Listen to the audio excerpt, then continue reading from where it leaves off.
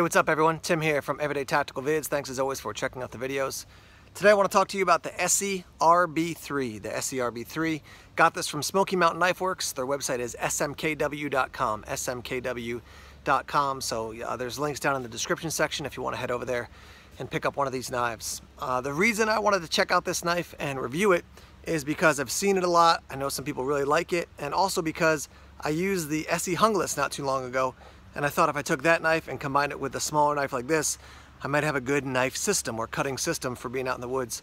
Something I've been talking about a lot in recent videos is how to combine different tools, particularly larger knives and smaller knives, into a system that's going to work for you in the woods. So what we're going to do here is we're actually going to make a fire. We're going to do some tasks with this to make the fire, and then I'm going to show you some of the woods work I did with it to create a couple items. So let's jump right into making the fire. Let's get a little birch bark prepped here for our fire.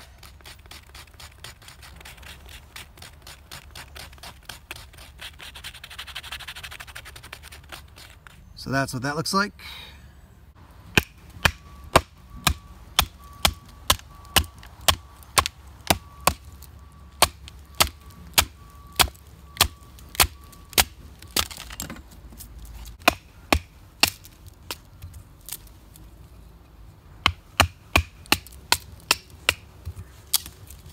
We're going to do a little feather sticking now.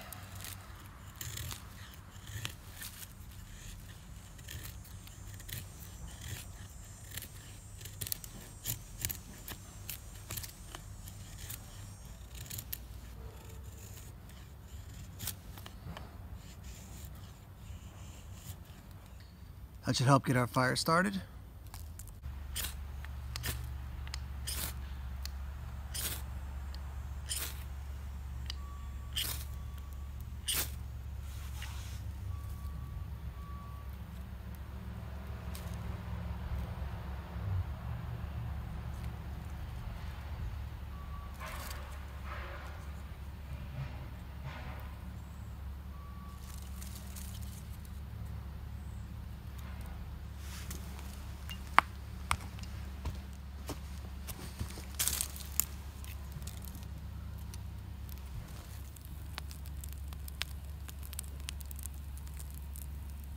Let me show you a couple other items that I carved with the RB3. This is a pot hanger, and basically what you're going to do is 2 Y sticks over your fire, a support stick across the middle, and then you can hook this onto the support stick and then hang the bail of your pot in whichever one of those, if you want it closer to the fire or further away from the fire. So you can see that all carved up from the RB3. The other thing I made was a baton, and this is the first time I've ever made one like this.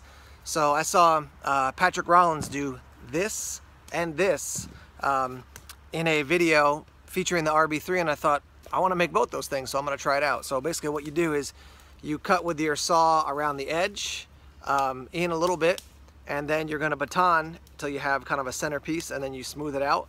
One thing I can tell you about carving this is, yeah, you do a lot of this, but then when you get down toward the base, you have to do a lot of carving where you kind of put the knife in and pop, pop, pop. And that, let me just clean that off there, but that edge, that Scandi grind, is none worse for the wear after all that. So no dings, no little divots, no chips, nothing. So yeah, I was able to do both these things right there. Probably about, 40 minutes just sitting around. Obviously you saw it did some of that detail work, scraping, cutting. It does the carving, does the feather sticking. So all that to say, do I like it? I do.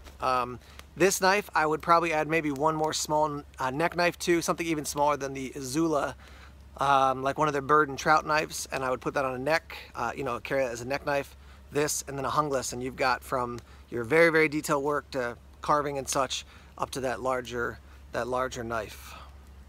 Here's some specs on the knife. End to end is 8.125 inches, 3.5 inches for your blade. Your weight is 5.87 ounces, so pretty nice lightweight knife. Does have micarta handles there. You got what they're calling their stonewash finish. You can see it's stonewash. It definitely looks like satin when you kind of look at it on the camera there. Obviously a Scandi got grind with that drop point. 4.625 inches for your handle, and it is 0.8 inches thick. A reminder, if you're not a regular viewer of Everyday Tactical Vids, I have large size hands and this knife fits me well. So if you have tiny little hands, it's probably going to be too big. If you have big mitts, then this is probably going to be too small for you. Your steel for this knife is $10.95, so as always, great steel for the outdoors. Just make sure you wash it, dry it, and then put a little oil on it when you're done using it. Here's a look at your sheath. You can see it does say ESEE Camp Lore there. There's the loop on the back. Got a nice welt there. The stitching's good. It's held up. It rests nice and deep, as you can see. I was out hiking in the woods probably for 3-4 hours, let's say, give or take, and this thing didn't move, didn't fall out. I was climbing up over things, so I don't think you're gonna have any issues with retention. And it actually rests high enough that when I'm hiking with it on my belt, I can throw my fleece or whatever, my shirt, over the top of it. So I would like stop and run into Dunkin' Donuts to like get a coffee, and it's not like it's standing out and jumping out to people. And it's small enough. It also looks like just kind of a work or utility knife. Price point for this knife is just under $100 over at Smoky Mountain Knife Works. Wrapping up here, what I'll say is this: if you don't have a small bushcraft style knife and you're looking for one, maybe 3 to 5 inches, this is one I would definitely check out. This does a lot of work, comfortable. One thing I liked about it is I didn't have to kind of readjust my hand a ton, say like, okay, where's that comfortable spot? Where's that comfortable spot? It just kind of, once I got it locked into what was comfortable, I could just rock and roll and do the work I wanted to do. And ESEE's got a great reputation. They're going to give you that lifelong warranty. So yeah, highly encourage you guys to check this out. I'm going to be using this one quite a bit going into the future. Links down below in that description section if you want to pick up this or other gear from Smoky Mountain Knife Works. smkw.com is that website again. And as always, thanks for watching the videos here on Everyday Tactical Vids. Please subscribe if you haven't done so already. Like us on Facebook, follow us on Twitter, check us out on Instagram and Tumblr as well. More videos coming soon. Take care.